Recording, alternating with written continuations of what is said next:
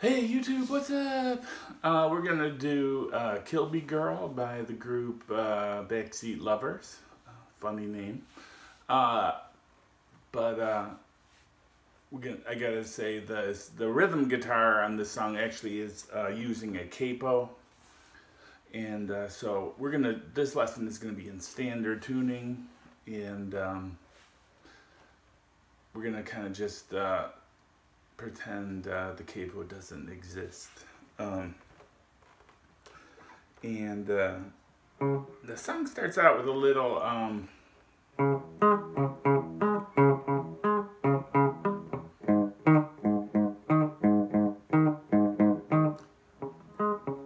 probably a little faster than I'm playing.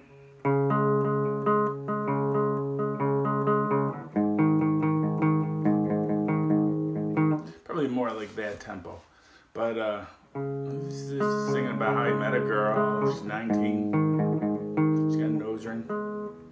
And so that's how the first part of that song is just played. It's only 2 chords. It's going from the C sharp, which we're playing at the 5th fret on the A string, and the 6th fret on the D string.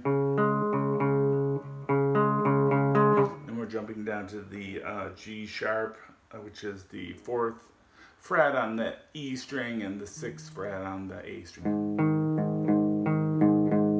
Just alternating. Alright, so that's the first section of the song. So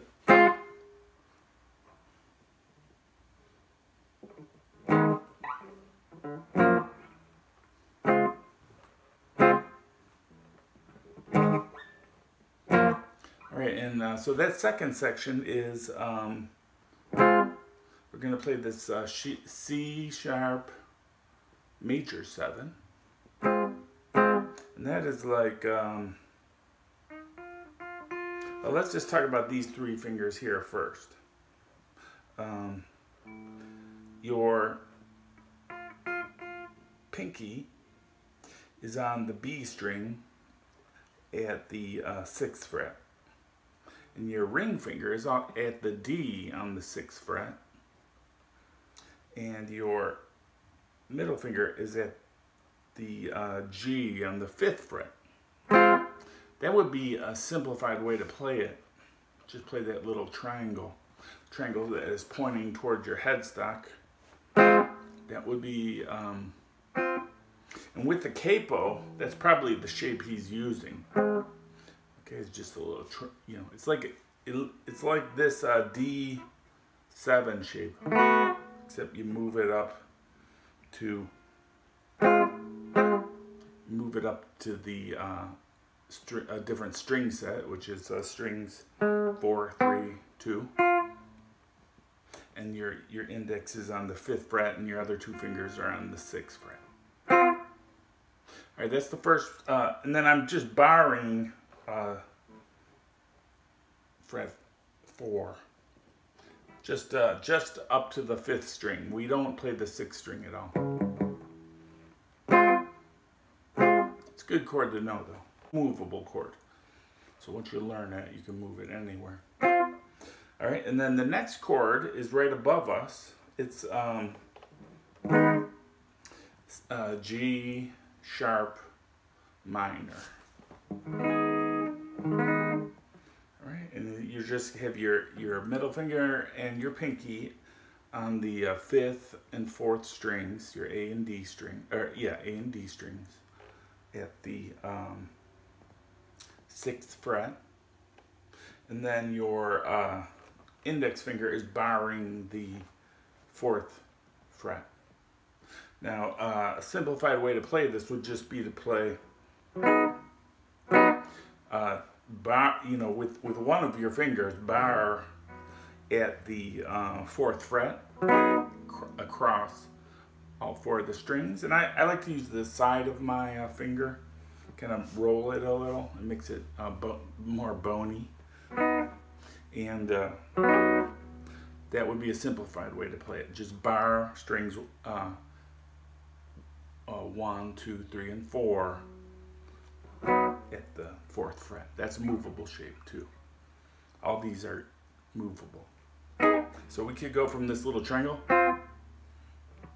Alright, the next and final chord in this second section is another major 7 chord. This is the F sharp major 7. So what this is kind of like if you took an A minor shape, right, and you got rid of your pointer finger and you made it with your middle ring and pinky. It's kind of that shape, and you just slide it up to the 2nd fret.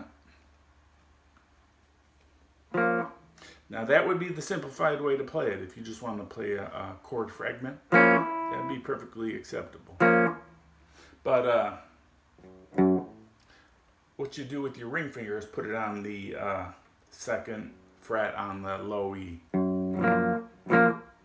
And that is a F sharp major 7. You move it. If you move it here, it's a G major 7. But here it's a F. But we're at the 2nd fret, F sharp. So the simplified way, though, would just be to play it like a minor at the 2nd fret. Like if you got a bass, playing a bass note, you could just play the top part of the chord. So full chords would be like this.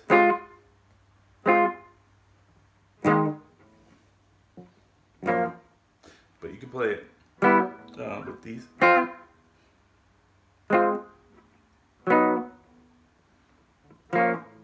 You can play it like that too. So either way is fine. All right, and then those 2 parts of the song alternate. We just have the first part of it, which is just the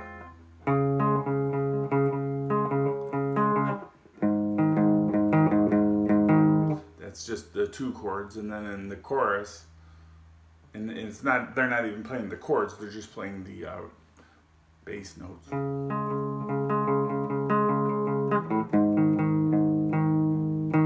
All right, and then the other part is where they play this, same chords, but they add the F sharp major 7.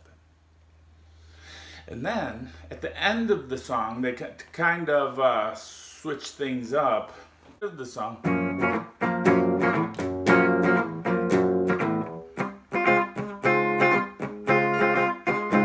they go F sharp minor, F sharp major 7.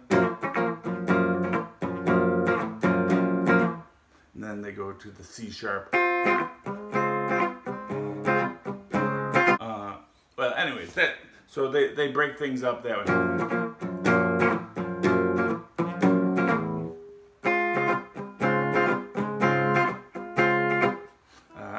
Their sound is a little cleaner than my guitar. They have a real crisp, clean sound. They're playing Telecasters, and that gives you a little more high frequency definition, playing a guitar like that. So if you have humbuckers like mine, use your bridge pickup at least, and I have to probably turn down my gain a little. Okay, let's talk about the solos. They do quite a bit of soloing in this.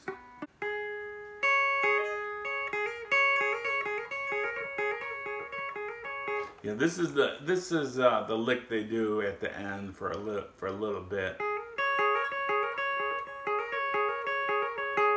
They're just barring at the 9th fret across the E and the B strings, and then hammering on the B string at the 11th fret.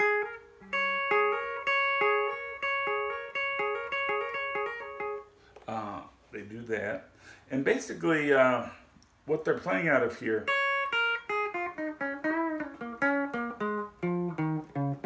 if you want a solo, B flat pentatonic, B flat minor pentatonic.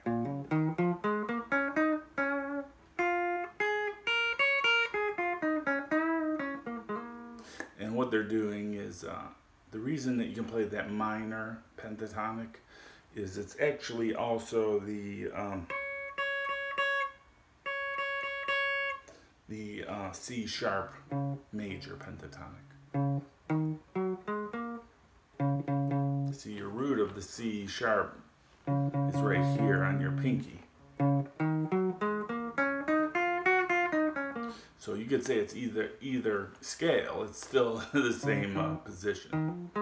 You also have it here at the 15th fret, except this is your root here is going to be on the 5th. On the 5th, C sharp's going to be on your A string. All that means is on the B string you have to shift up a half step. But if you're wondering what I'm talking about, pull up some diagrams of the scale, the B flat minor pentatonic, and you'll see that it's a different shape based on whether you're playing it from the 6th string root or the 5th string root. So they're almost the same. There's only like one string that's different, and that's the B string, because you'll know from tuning the guitar, the B string is different from all the other strings in terms of how it's tuned. All right, so hopefully that helps you, and if you have any questions, go ahead and put your comments, put it in the comments. And probably the guitarist, the rhythm guitarist is also the singer. So he's probably just using the capo to make things a little easier for himself. But, you know, that guy's a really good guitarist. Both the guitarists are very good in this band. So, yeah, realize there's 2 guitars playing through the whole song. All right, thanks. Bye.